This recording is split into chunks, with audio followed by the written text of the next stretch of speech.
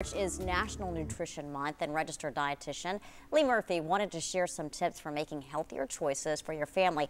Now, she taped this a couple of weeks ago with Emily DeVoe before the social distance guidelines and safer at home order was issued. Eating healthy is something a lot of us try to do and sometimes fall short, but it just so happens March is National Nutrition Month, and Lee Murphy here is a registered dietitian, works at the University of Tennessee, and you're here to help us out. That's right. March is National Nutrition Month, and the theme this year is Eat Right, Bite by Bite, and Sip by Sip. So what does that mean? So the first for Bite by Bite, we want to talk about how serving sizes have changed over the years, right? So a long time ago, a muffin, for instance, was 100 calories, and now a muffin is 500 calories, right? Ooh. So, and same with bagels and spaghetti serving size in restaurants. It's just out of hand in terms of we could easily feed a family sometimes with the serving you get on your plate. So it's important to think about plate size, but also what you're consuming, and every bite that matters, especially when we have extra time to sit around and think about what we're eating. We want to make those bites count. Absolutely, and there's going to be people sitting at home a lot over the next few days. So we want to make very good choices in our food choices. So the next is sip by sip. Okay. So it's also very important to think about the things we drink. A lot of my clients and students and otherwise, we don't think about calories we drink. And that actually for children, the Academy of Pediatrics, American Academy of Pediatrics recommends just water and milk and breast milk and formula, of course, but for babies, but for children through age 5.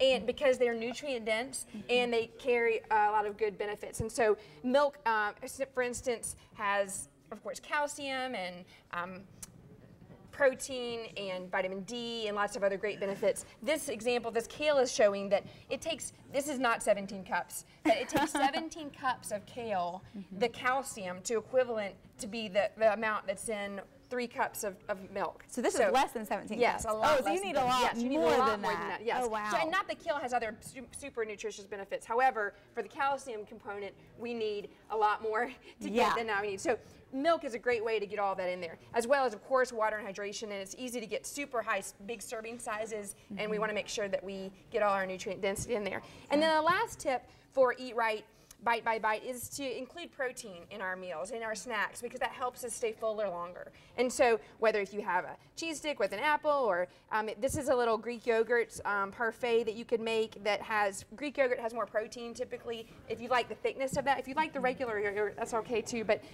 it also has probiotics in it, which is great for our immunity and our immune system and keeping us healthy. Very important right now. This time of year for sure. And that's super important. Of course, the nutrient density of the berries and granola or whatever else you put with it is super important too. So the dairyalliance.com has some good dairy recipes if you're interested. But protein, thinking about the sips that we have as well as the bites that we have and making it all count with nutrient density is super important. All right, lots of great advice. Thank you. We'll send it to break. We'll see you after this.